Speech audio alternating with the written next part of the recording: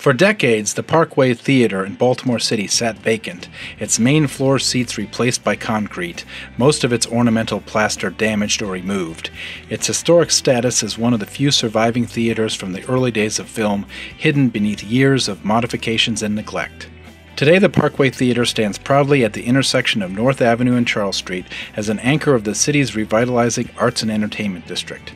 Now owned by and serving as the year-round home of the Maryland Film Festival, the theater, built in 1915, functions as an activated arts hub and community space, attracting energy and investment to the central Baltimore City neighborhood.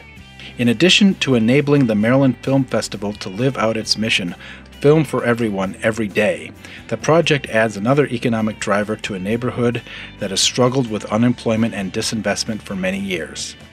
The festival purchased the 420-seat theater from the city of Baltimore in 2015.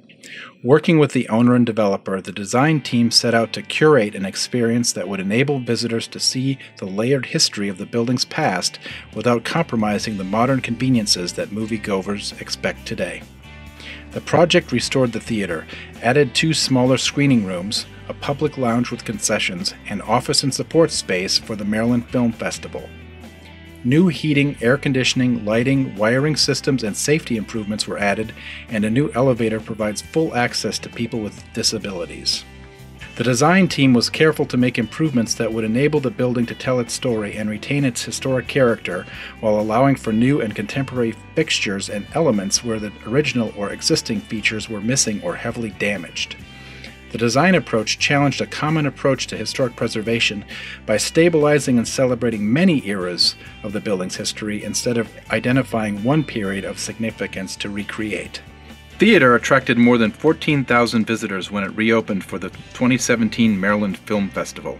In addition to showings, the screening rooms serve as classroom space for a newly formalized joint film program between Johns Hopkins University and the Maryland Institute College of Art. The space also is used by community groups and serves as a hub for film education in Baltimore City.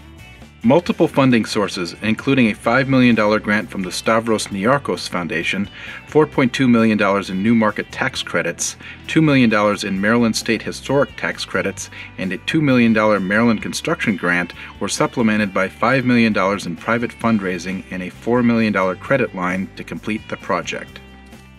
The result is an authentic, rich, and vibrant rescued ruin that energizes the Station North Arts District and promises to engage new generations of moviegoers for years to come.